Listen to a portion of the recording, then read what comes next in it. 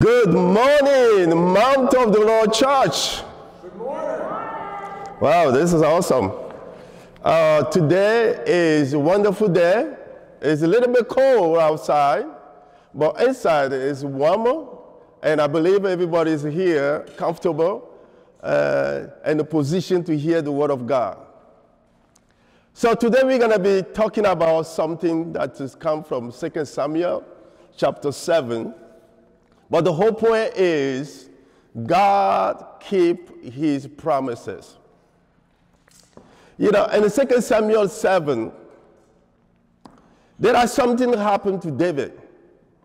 And it was so clear that you and I, there are moments when we give our life, our attention for something that's so dear to us, or maybe the moment, the season of our life, when we go through it up to a certain point, we like to slow down and evaluate it, what just happened to us, in order to see what's going to be the next step.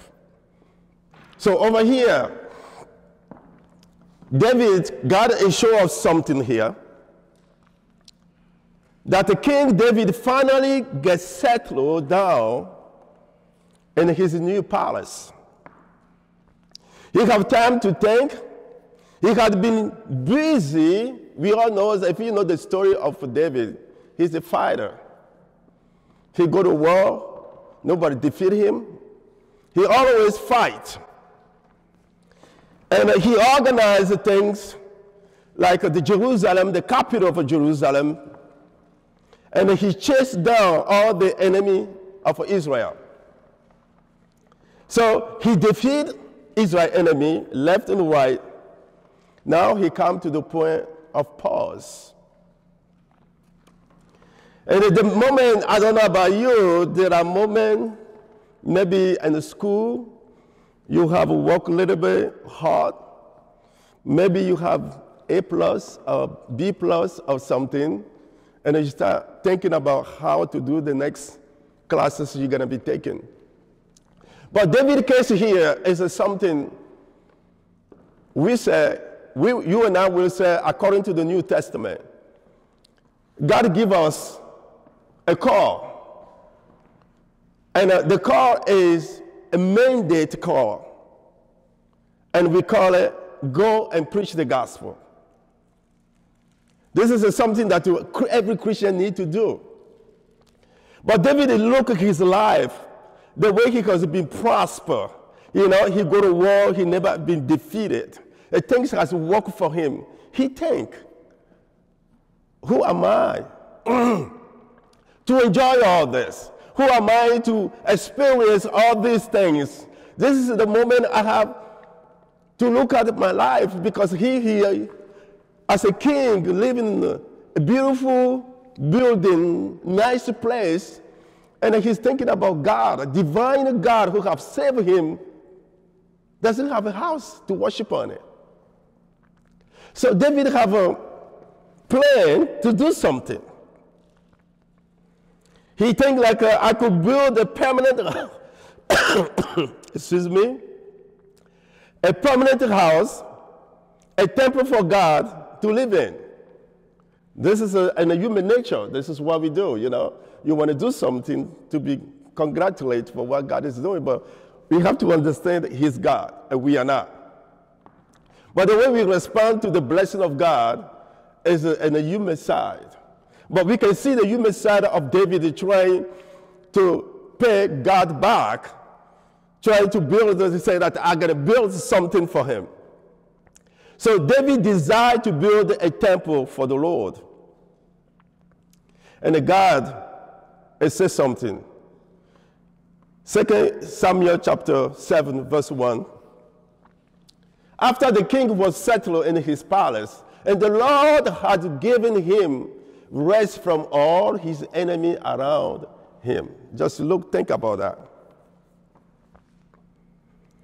And here I'm living in a palace of cedar, while the ark of God remained in a tent.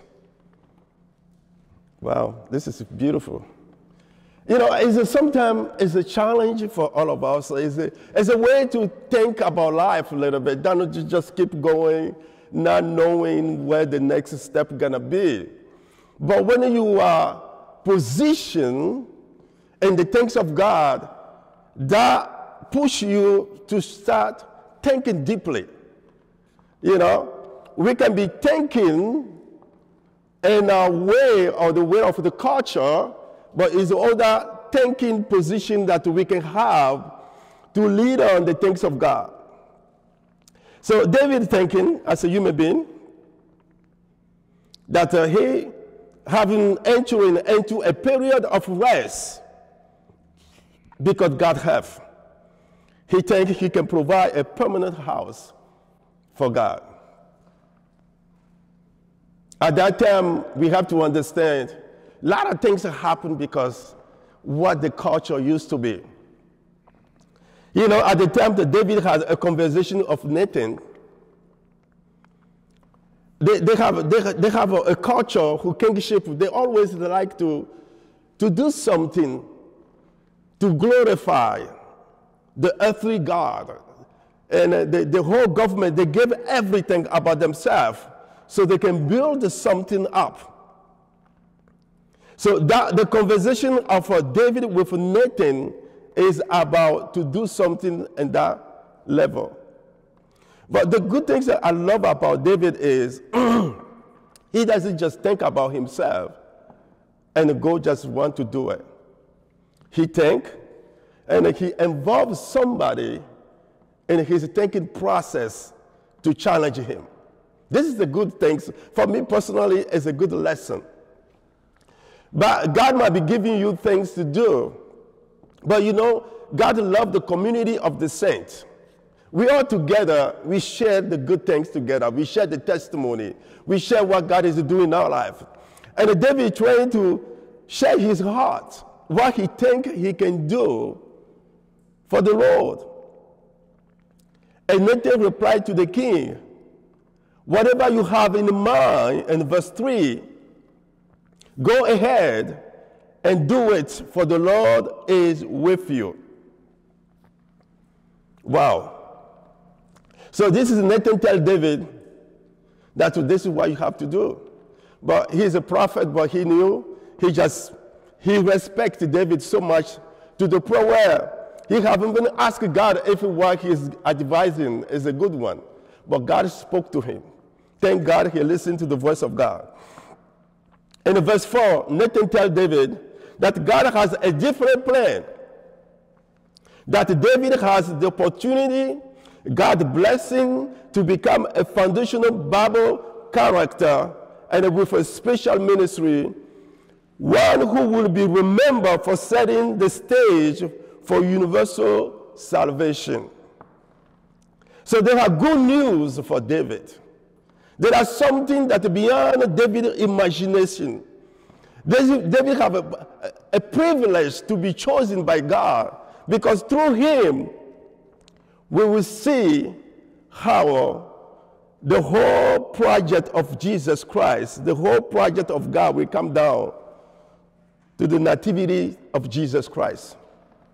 So we see how the response of David and the position of David and what God is want to do through David. It seemed inappropriate to David to be living in greater luxurious than his divine master. I know that why I should be so blessed and I won't be able to do something to glorify my God. That was the idea of David. Well, like I said, at that time, the kingship in the ancient Near East throughout history had devoted national resources to the enhancement of temple in order to honor their God and secure divine blessing for themselves and their kingdom. You see, the culture always shapes people's mindset. The culture is going to shape you. That's why we have to go to the source constantly. David just don't know better. He just reacts out of the human nature of what he thinks he can do. So Nathan saw no problem in David introducing this practice into the Israelite royal tradition. Accordingly, he encouraged the king to go ahead and do it, for the Lord is with him. Since Nathan later received a word from God contrary to what he told David, thank God he is so humble enough to change his mind because God told him something that he needed to know to declare that to David about what he's planning. Hallelujah. The Lord make eternal promises to the house of David.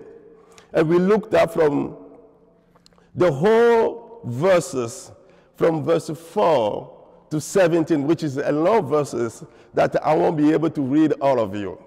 I will read that to you. I would like you to read it for yourself, but let me read just from verse 8. Now then, tell my servant David, that's God speaking to Nathan. This is what the Lord Almighty says. I took you from the pasture and from following the flock to be ruler over my people, Israel. I have been with you wherever you have gone, and I have cut off all your enemies from before you. Now I will make your name great, like the names of the greatest men of the earth.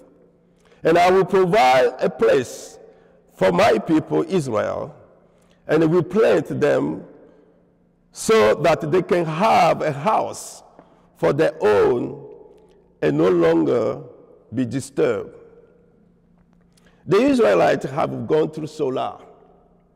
And verse 17 says, Nathan reported to David all the word of his entire revelation.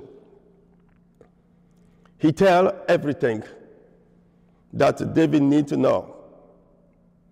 That David, he is the one with a special ministry. He is a God blessing, one who will be remembered for setting the stage for universal salvation.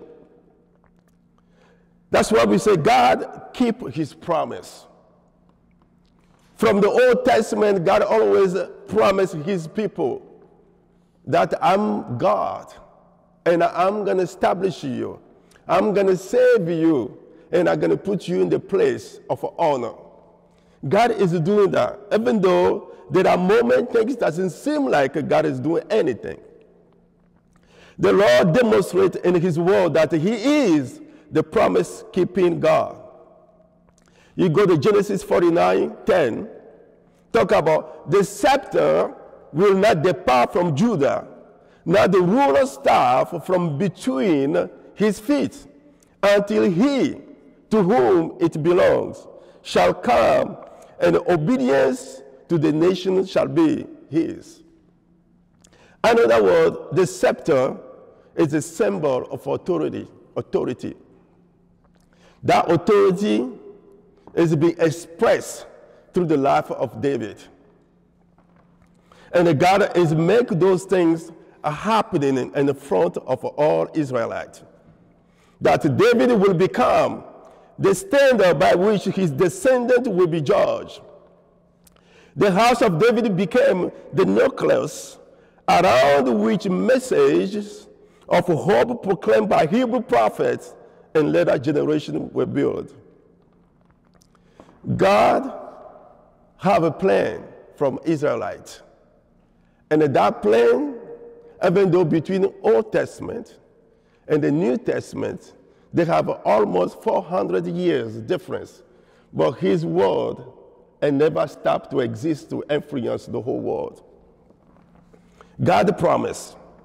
The confidence in God promise to the people who was victimized humiliated by invaders, and the people victim of a divine punishment because of no respect. God tried to restore those people back. The Lord promised to David of a kingdom that will endure forever. That was the seed of hope that resurrected a nation. Thank God for everything. The Lord promise of an enduring house for David became Israel's assurance that God will once again lift the nation up and cause it to flourish anew. I mean, when I look at this and I look life for everyone, you might be in a position right now. You might be telling yourself, I couldn't make it. That's true. And in your physical side, the situation that you can see over your mind, your limitation, nothing seems impossible. It's impossible. But my God, the God that we serve, if you trust him with all your heart, your soul, and your mind, you will be surprised how big he is. Even before you start thinking about your problem, God knows that you are in a situation difficult. Even before you start thinking about it, he knew that you are there already. So what I believe what God wants you to do is just to bring that to him as a father and engage him discussing things that he wants to hear from your own mouth. Because the confession from your mouth, the meditation from your heart, your attitude of communication is needed at a certain point in your life. We all need that. We call that prayer. We call that communication. We call that the way to be closer. You want to be close to the Lord, you have to take a certain step in your life to be closer, to read, to discuss, to meditate, to stand firm for the word that he had for all of us. The Lord promised for all of us. Those words played an essential preparation role in developing the messianic expectation that were fulfilled in Jesus. All those that we are reading from the Old Testament, those expectations God's talking about, they all has been fulfilled in Jesus. So the divine declaration that Nathan, from verse 4, 2 Samuel 7, verse 4 to 17, you can read all this. So it's the divine declaration proclaimed here through the prophet Nathan, our foundation for 7 major New Testament teaching about Jesus. One of them is the son of David. Jesus is the son of David. And so much we can talk about. He's the one who will rise from the dead. We know all that. The builder of the house for God. That's the Jesus right there. The possessor of the throne. He is the one. The possessor for eternal kingdom. Hallelujah. The Son of God. The product of an immaculate conception, since he has God as his Father. God is so awesome. Devour the Word of God. Study the Word of God. You see Jesus Christ everywhere. You see, God is working through the whole Testament until the New Testament. There are moments God questioned the desire of David. Are you the one to build me a house to dwell in? You know? Yeah, he loved him so much. When God brought the Israelites out of Egypt, at that moment, they don't have any house or anything. Because what else we learn is they have the pillar of cloud and the pillar of fire. God has always used that to direct their step during the night and during the day. God's presence was so real that they don't need those beautiful buildings before God show up. But God is always moving in the wilderness when they were there. And before the Israelites left Mount Sinai, that's where God commanded to start building a tent to serve as a divine dwelling where they can put the ark. But God, what is matter is God moving always in the life of the leaders. God always moving always in the life of people. If you want to see God, sometimes you got to see your heart. You got to understand the position of God for you, the way he established his kingdom through the person of David. How he put David as a nucleus. And everything surrounded him to the point where today we are talking about the nativity of Jesus Christ. God is always in the ministry of making things clear to each one of us. So, when they left the Sinai, the Lord has never expressed displeasure not having a tent. But that's not the point. Even in the absence of an impressive building that the people could see, the Lord's presence among them was discernible. You can see it. People, you can experience God in your own life. Sometimes you want to experience God, just set yourself apart for a while. Pray a while. Thinking about God, use his scripture, meditate on it. Let his scripture speak to you, to your whole heart and soul and mind. What we are experiencing right here, as David rises to the rank of the greatest man of the earth, will mean that the Lord will provide Israel a secure and a peaceful homeland. And God, he said in verse 10, 2 Samuel 7, I will provide a place for my people Israel. In addition, the justice will prevail for the Lord people. There are no justice before. But because you are dwelling place of God, the justice will prevail. And the wicked man will not oppress you anymore. So they are planning a future, a further benefit for David beyond those already mentioned. Lord will always give David rest from all his enemies. An apparent reference to the continued and increased freedom from the threat of non-Israelite aggressor. I love when God said to pray for Israel. All the time we need to be praying for them because they are. That's where Jesus comes from. And in the land and around the world today, people still against Israel. They are in the Middle East. People, the enemy of Israel, they're still waging the war today to destroy them. But we all know, according to the word of God, that they couldn't. Because it's not a human being plan, it's God's plan. Therefore, we are called to keep Israel in prayer constantly. Like David, all believers are implicitly encouraged to be humble and burdened by the perception of God's incredible goodness expressed within their life. Another word, you and I, we have to be bold. We have to be happy where we are. We have to be able to understand that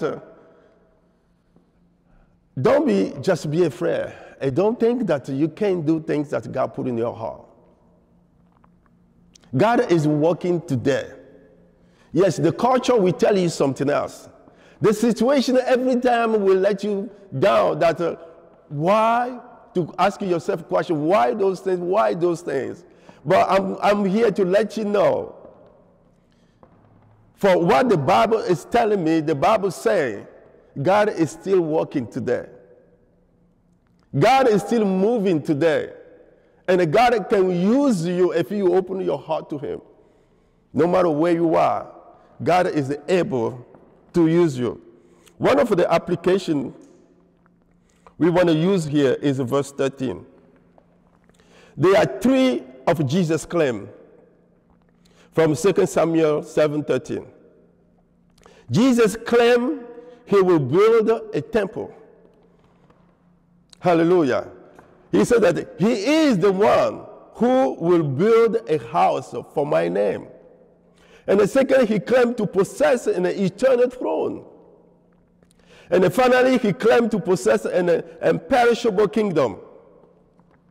My kingdom is not from this world. Wow, I like to be part of things like that. My kingdom is not from this world. That's why sometimes when you become a Christian, and your language sometimes is difficult for people to understand. They have to have another translation to the nature to understand what you're saying.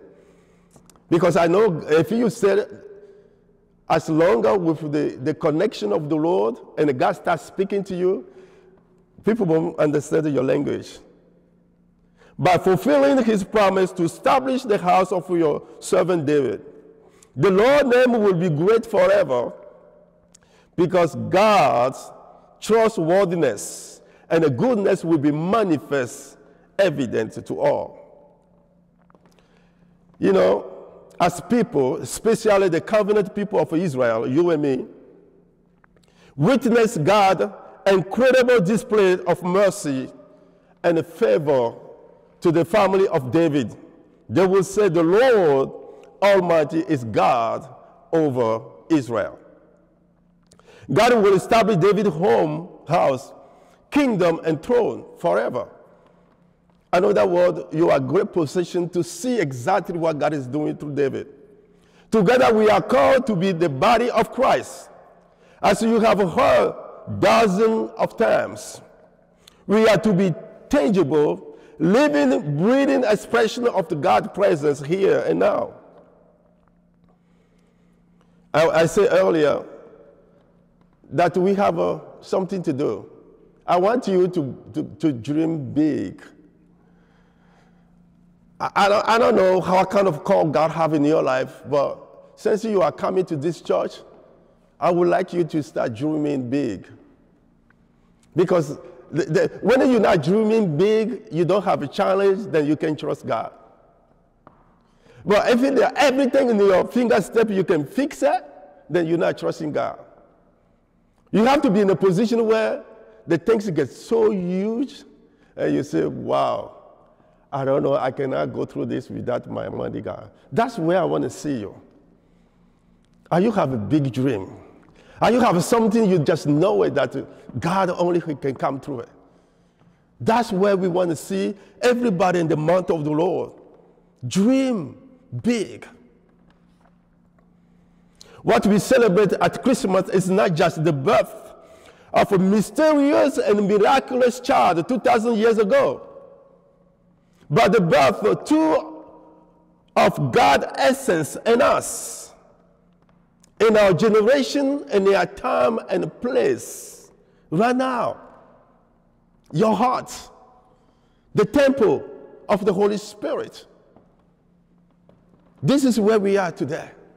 This is how we are communicating the message that can speak to you so clearly and directly, because you have that. May we also, by God's prophetic voice, discern our calling, and may our ministry be both efficacious and joyful.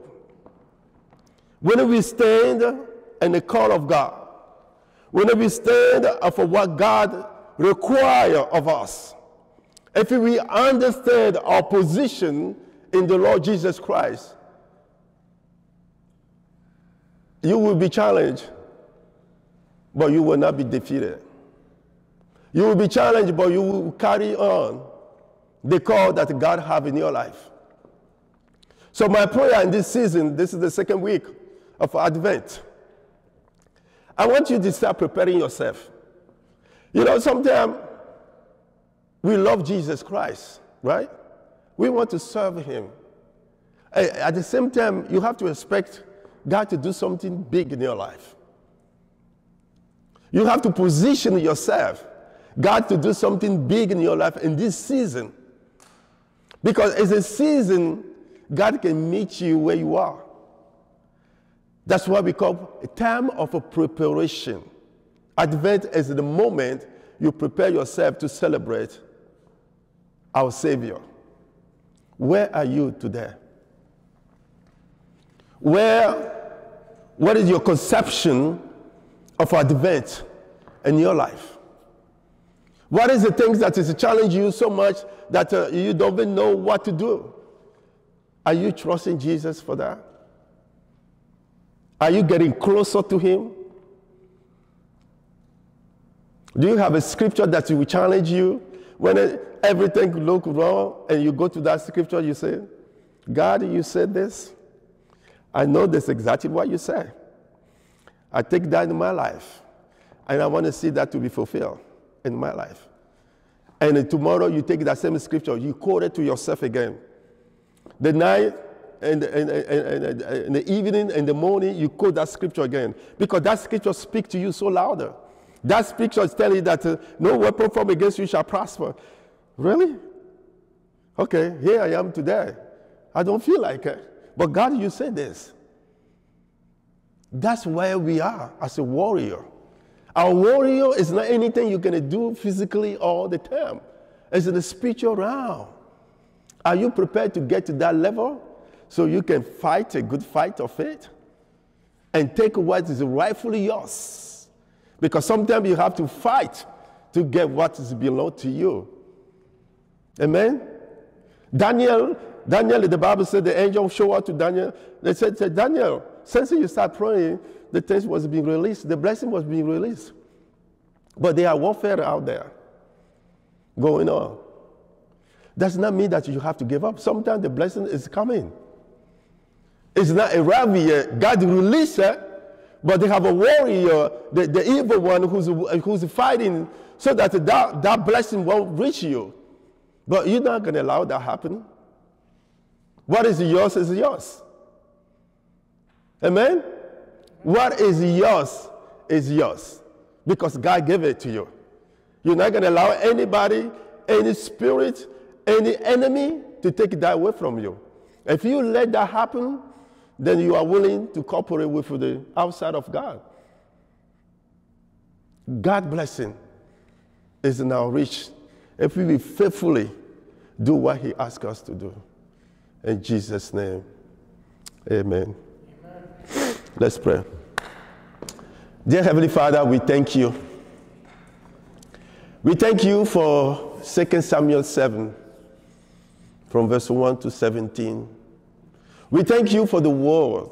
We thank you for the heart. We thank you how you present the whole things, that to open our eyes, to see the way you do things, that sometimes we have to take time to digest what you are saying, to understand it.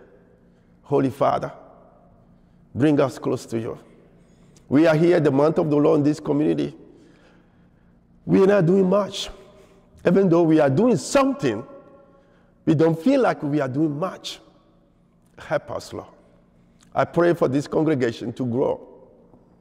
I pray for this congregation to just sow their life up to you with a whole heart, soul, and mind. And I pray, Holy Father, to bless each one of us. God, we thank you. We give all the praise and glory. In Jesus Christ's name, amen. God bless you. Thank you for being here. Can you give a hand to the Lord Jesus Christ?